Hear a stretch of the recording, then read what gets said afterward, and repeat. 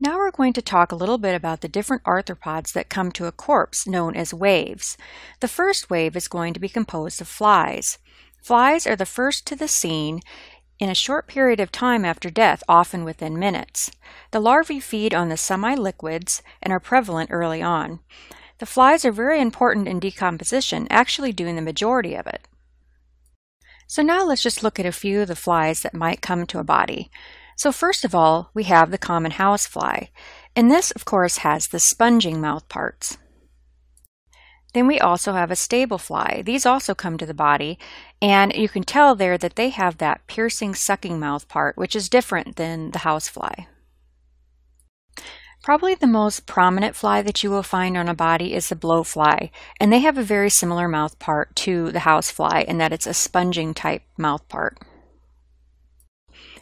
In the past, faculty from our department have been involved in the area of forensic entomology, and they've done a number of detailed studies about the developmental time of maggots or the larvae of flies under certain conditions.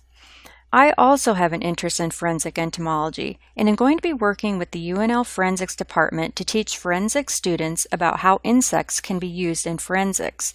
There is a property near UNL where the forensics department can even do studies using pigs or other animals to study succession, which is the order in which insects come to a body, depending on what state of decomposition it's in. The last picture was early stage, where a fly was visiting a fresh corpse and laying eggs. As I mentioned, flies are the first to come to a body. This slide shows a bit later in the decomposition process, where now we can see a larger number of maggots feeding. They will be a significant contributor to the decomposition process, as I mentioned earlier. So here is a close-up of some of the maggots that you might see on a body. Now we are going to discuss the second wave. During this part of decomposition, the odors are going to change as body decomposes. So you're going to see that many of the fluids that were found initially are starting to dry out, and therefore you're going to see different types of arthropods attracted to the body. During the second wave, you're going to primarily see beetles. The corpse is basically dried out, although it is going to continue the decomposition process. And so at this point, the body will no longer be attracted to flies because it's too dried out. So over the next few slides, I'm going to show you some examples of carrion beetles that you may find at a body. So here's one of them. And here's another example of a carrion beetle. And here is a third type. And these are all very common carrion beetles in Nebraska, and ones that have been recorded by crime scene investigators. In addition to beetles that are helping in the decomposition process, you're also going to have some different predators that may come to the body. In particular, the rove beetles, as seen here.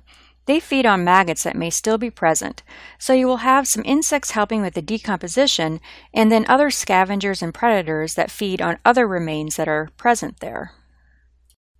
Dung beetles may also show up at this stage of the decomposition process. Now during the second wave, you can also see other insects like roaches that are scavengers, or other arthropods such as spiders and centipedes that are predators. Ultimately, we will see a third wave of insects moving in. These are primarily, again, going to be beetles, such as the dermestids and mealworms. Now, at this point, only things that are remaining of the body are the hair and bones, and it may actually take up to 3 years for the body to reach this stage.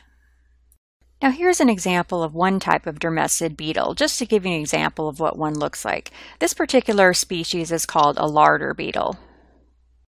And here we see an immature stage of a dermestid beetle. So dermestids can be very helpful in the museum industry because they can clean skeletons. However, they can be quite a nuisance pest for entomologists because they can destroy our insect collections.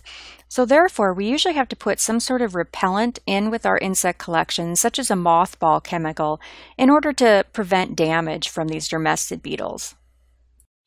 And finally, here's a picture of a mealworm, which is also attracted to a corpse during this third wave. So over there on the left-hand side, you have the larvae of the mealworm, then you have the pupa, and then the adult is actually a black beetle.